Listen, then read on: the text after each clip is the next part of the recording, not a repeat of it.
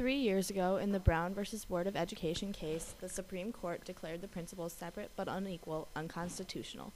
Schools were forced to be integrated. That happened to us in 1957. We went to Central High in Little Rock, Arkansas. We were 2 of the 9 students who transferred from an all-black school to Central High. Despite their desire to go to Central High, many people were dissuaded to transfer because of the fear of facing prejudice and adjusting to a formerly white school. Shortly before the school year began, we learned that we would not be able to participate in team sports, student council, or service clubs, nor could we play with school bands or orchestras or attend dances. This was extremely upsetting to some of us who had been involved in extracurricular activities at our former schools.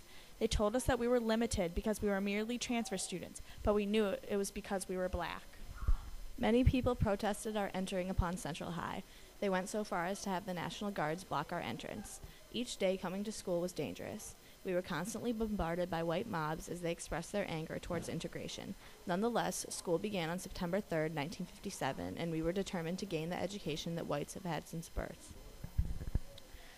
Though the first stage of integration in Little Rock was over, it would take many more years to bring about complete desegregation.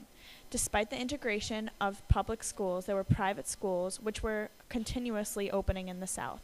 Desegregation is still somewhat of an issue in the school districts in both the South and the North. However, we know that discrimination cannot be fixed only by laws. As Daisy Bates once said, the courts can't change how white people think about blacks. They have to change themselves.